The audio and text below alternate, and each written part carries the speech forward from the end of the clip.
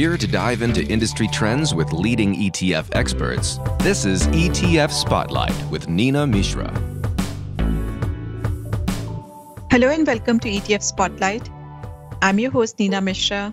My guest today is Matt Tuttle, CEO and CIO at Tuttle Capital Management. We're talking about two new ETFs that have been generating a lot of buzz lately. These ETFs let investors bet on or against CNBC's Jim Cramer. Matt, welcome back. Great to have you on the show. Hey, thank you for having me. So let's talk about these ETFs. They are the inverse Cramer ETF, ticker symbol SJIM, and the long Cramer ETF, ticker symbol LJIM. So tell us why you decided to launch these ETFs. Were you planning these for many years, or did you see any demand from investors for these products? So yes and yes. A bunch of reasons we wanted to do this. I mean, the most obvious is, Jim's well-known reverse Midas touch of being able to get stuff fairly consistently really wrong when it comes to markets and in different stocks. So, that's the obvious one. The other reason we wanted to do it is, for the longest time I've known, and, you see it in the market over and over again, that, the consensus out there is usually wrong. And, I've always kind of wondered and experimented with different ways to try to monetize that with very little success. The beauty of Jim Cramer is he's kind of like the consensus on steroids. Because with him, he's got to, first off, he's got to swing at every single pitch. So it's not like you can call into Mad Money and be like, hey, Jim, what do you think about Microsoft? I mean, he can't say, I don't really know. Or, I think it could go up, but it could go down. He's got to give an opinion. And he's being hit left and right with different types of stocks.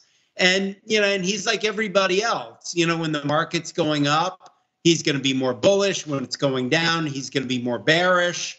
And then again, his well-known reverse Midas touch. So to me, SJIM was a great way to kind of bet against this consensus and have a really good portfolio diversifier. And, LJIM I see as more of a tactical kind of trading thing. It's going to be a concentrated portfolio that's going to get in and out of things pretty quickly, based on stuff that people are calling up Jim and asking him about, or stuff that Jim wants to talk about.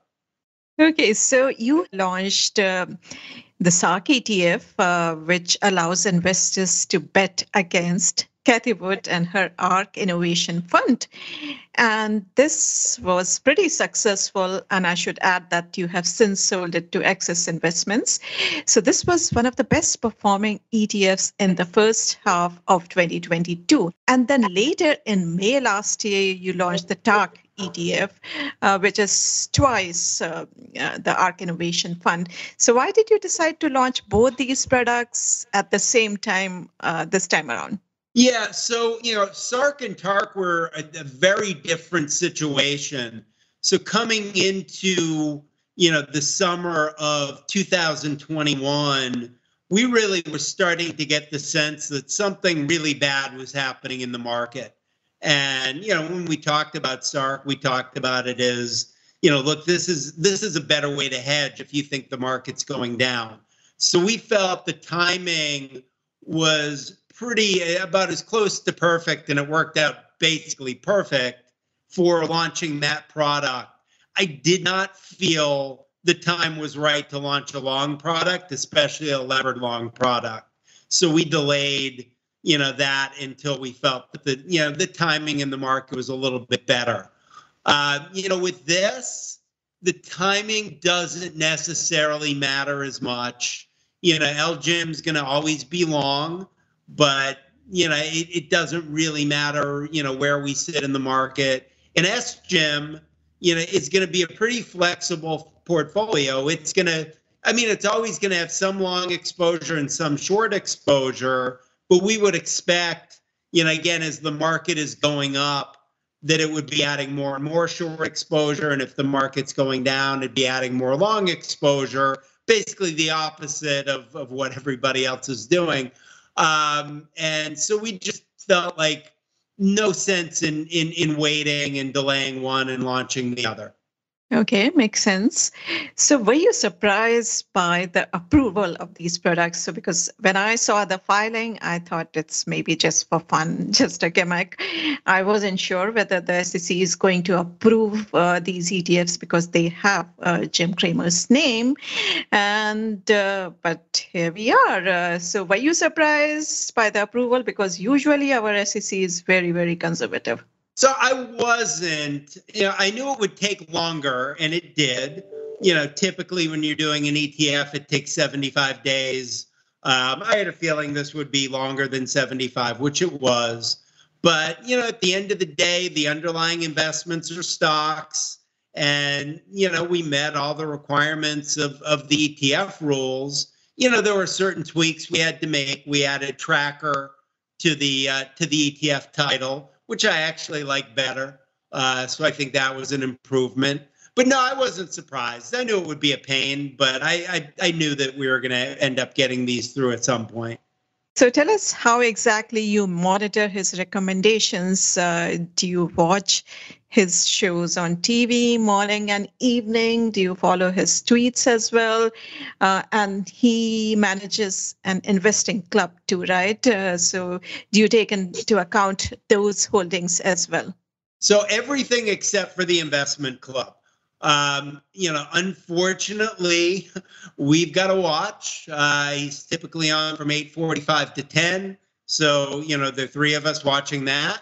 Obviously, Mad Money, and he tweets during the day.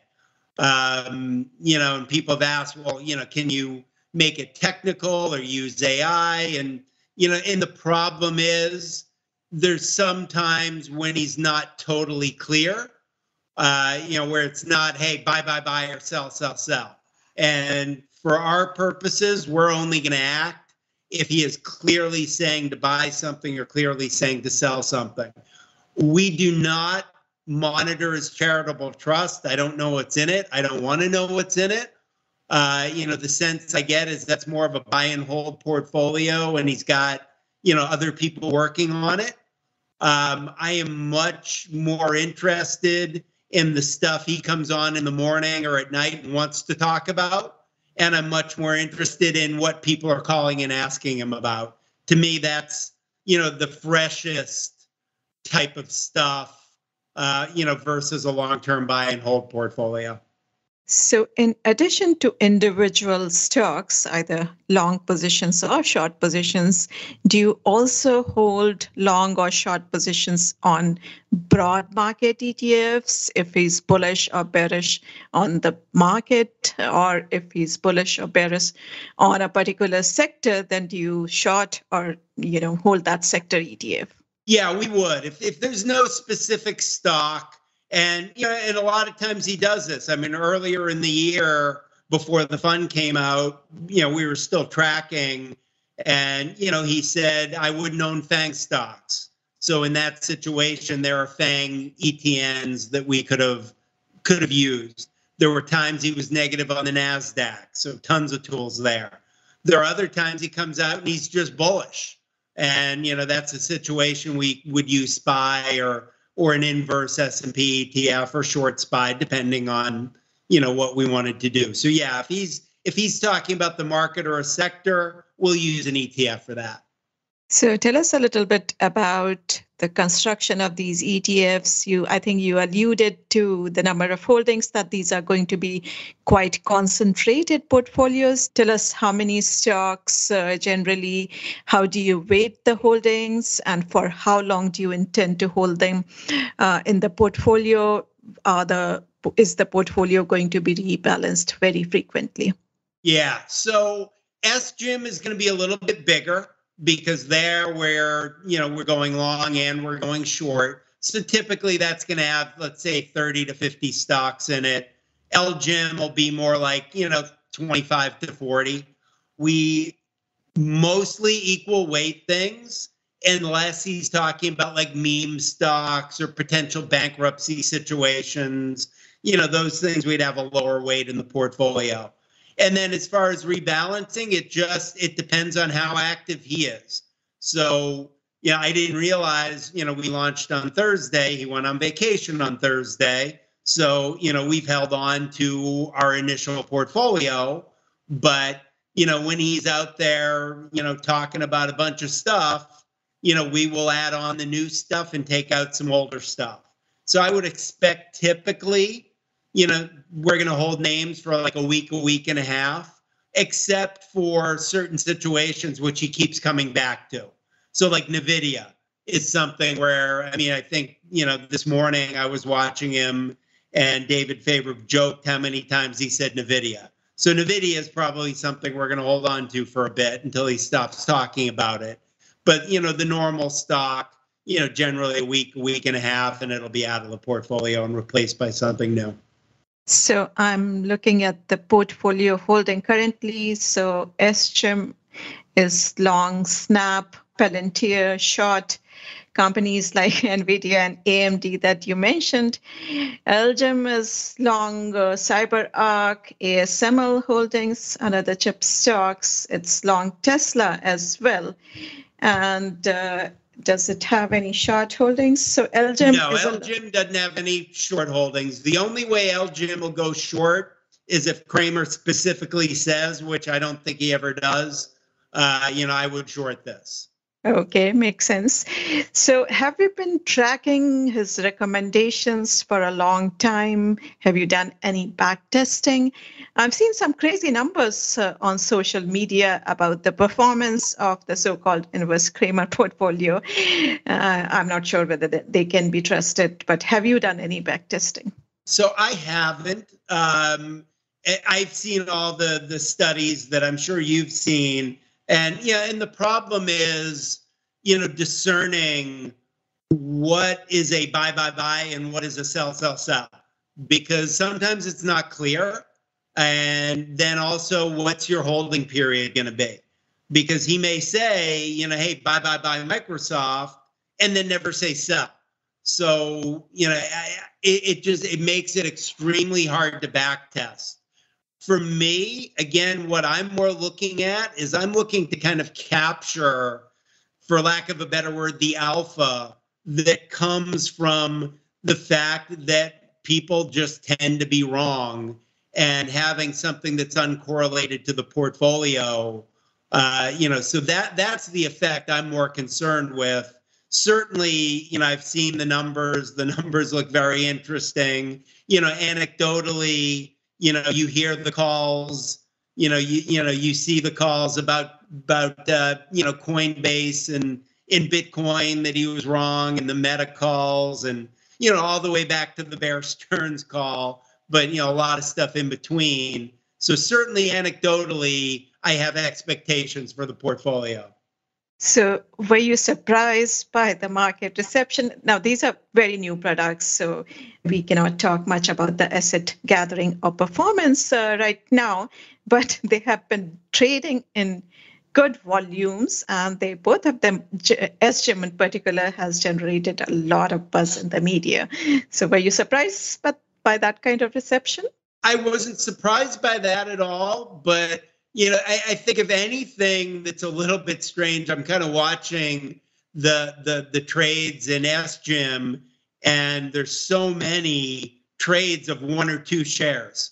That's a little bit surprising to me. I guess it's probably a lot of younger people just who think it's a really cool idea and just buy one or two shares. So that's a little bit interesting. So I don't think the idea of this being a diversified, asset to add to a portfolio has quite caught on yet.